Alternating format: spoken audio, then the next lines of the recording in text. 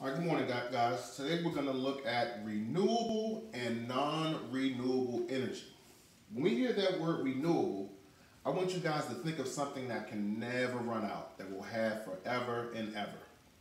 Now, when you think of non-renewable, that is a resource or a type of energy that at one point we won't have any more of it. It means we cannot renew it or we cannot have it anymore.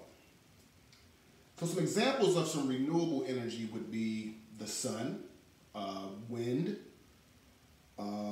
solar power from the sun as well, using water or waves as energy. Those would be examples of energy that we can renew.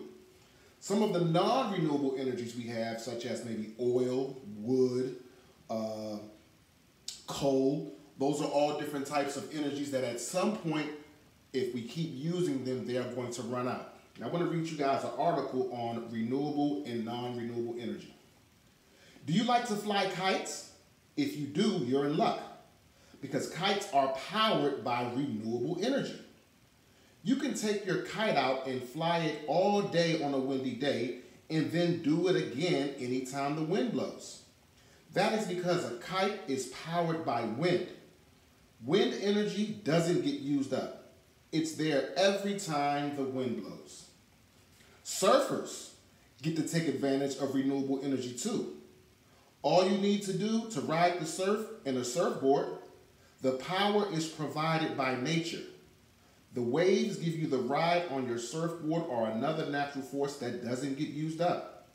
The earth has tides that come and go and provide a constant supply of energy. Solar power is another renewable power source. In fact, the sun is the force behind almost all the other energy sources on Earth. The sun is the ultimate source of power. Without the sun, we wouldn't have as much energy. Without the sun, we wouldn't even be here. Now, here are some forms of non-renewable energy. Non-renewable sources are the ones that get used up. Oil, coal, wood. These are non-renewable resources. Even though new coal and oil are being formed within the earth, it takes 1 million years for that to happen. And we can plant trees, but they don't grow nearly as fast as we burn wood. Right now, renewable resources are still being used to power most of the power plants that provide power for everyday uses such as heat and light. So why are we still using so much non-renewable energy if there's an endless supply of wind and tides and sun? What's the problem? Why don't we just use renewable energy instead? So far, we've had a hard time getting sources of renewable energy under control. Solar power is great when the sun is shining. Wind power is great when the wind is blowing. Tides are only available if you are by the ocean. People have tried various ways to capture, store, and transport power from these sources, but so far they have been expensive and not too efficient.